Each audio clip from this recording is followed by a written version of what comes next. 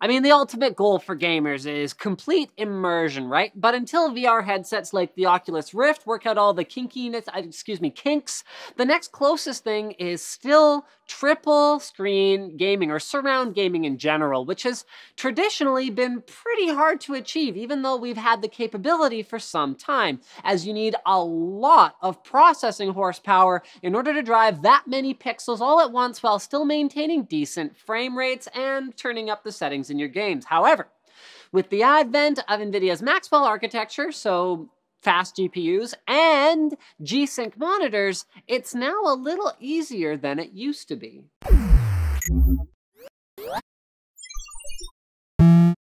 Club 3D's MST Hub can run 3 monitors off 1 DisplayPort. No daisy chaining required. Click now to learn more.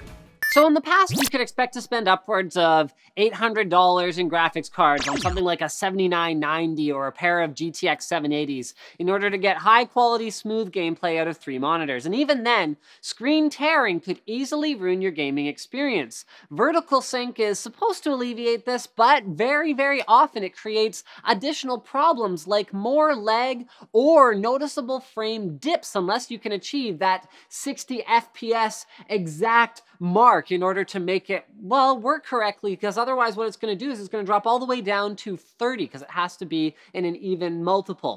This is where Nvidia G-Sync comes in. By adapting your monitor to a variable refresh rate according to how quickly your GPU can spit out new frames, you completely eliminate screen tearing and you eliminate that lag that comes along with V-Sync without any kind of decrease in performance, and it actually looks more natural to the eye at lower frame rates as well. So the monitors we're using today are BenQ's new XL2420G gaming monitors, which feature 24-inch 1920 by 1080 TN panels, 1 millisecond graded response times, 144 Hz refresh rates, and a hybrid engine mode, which allows you to switch between Nvidia G-Sync and then BenQ's own display processor if you don't want to use G-Sync for whatever reason. This also gives you the capability to have other inputs like DVI, because G-Sync only works over DisplayPort. So if you're familiar with BenQ's other gaming monitors, then there shouldn't be any surprises here. There's a 3-way adjustable stand, headphone hook on the back, sturdy carrying handle on the top, and an assortment of touch buttons on the right-hand side. That also, see, look at that. When I move my hand near, they light up. Well, whatever that one did. You get the point. So those are touch-sensitive buttons, and this is all pretty much the same. All 3 of these monitors are being powered by just 2 GB GTX 970s. So that's 3 by 1080p. Now, one downside of G-Sync is that it only works with DisplayPort, as I mentioned before, and some GTX 970 designs will not allow you to hook all 3 monitors up to one card, but luckily Gigabyte does use a design that has 3 DisplayPort outputs per card, so we're able to drive this with just 2 cards. Otherwise, another option would be to run 3 cards and plug 1 monitor into each of them, but that's not necessarily something that I would recommend personally. 3-way SLI doesn't always scale really well. Now, we actually could run these 3 monitors off of a single 970, but for modern AAA titles, frame rates might be a little bit too low to be playable with all the details that we want to turn up.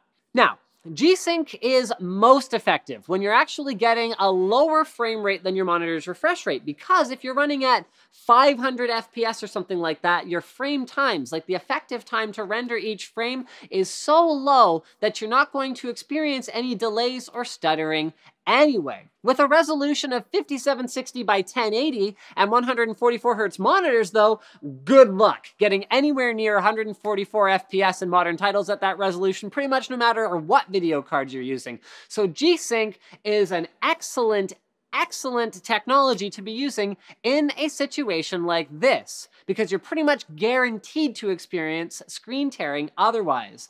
From our testing, G-Sync worked perfectly though, even in this very intensive scenario. It was automatically enabled when it detected our monitors and produced absolutely 0 screen tearing. NCIX Anthony, who's over there, say hi, NCIX Anthony. Hi, NCIX Anthony. Okay. I tried a wide range of games including Borderlands, Battlefield 4, Far Cry 4, and League of Legends. In the more intensive games like Battlefield 4 and Far Cry 4, he was seeing average frame rates of 56 to 47 FPS respectively, and in Borderlands and LoL he actually was able to average 144 FPS, but occasionally dipped down lower during firefights and things like that, which is exactly where you don't want to have graphical glitches all over your screen. It's one thing if you're just kind of cruising through that sewer level and everything's going hunky-dory, and then you step out onto a battlefield where there's like 18 tanks and it's like, oh yeah, now you get all the tearing.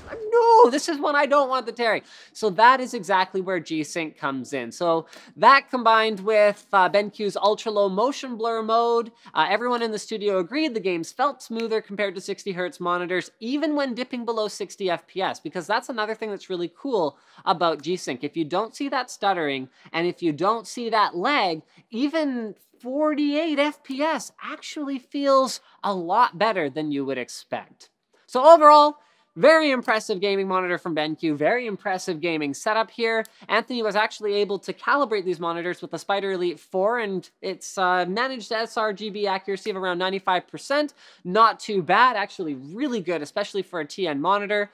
And so this one and the Asus ROG Swift are perfect examples of how good a high-quality TN can be these days. In fact, these are the monitors in the NCIX LAN Center. We're in the NCIX LAN Center where they do their gameplay videos and Let's Plays and stuff. So there you go.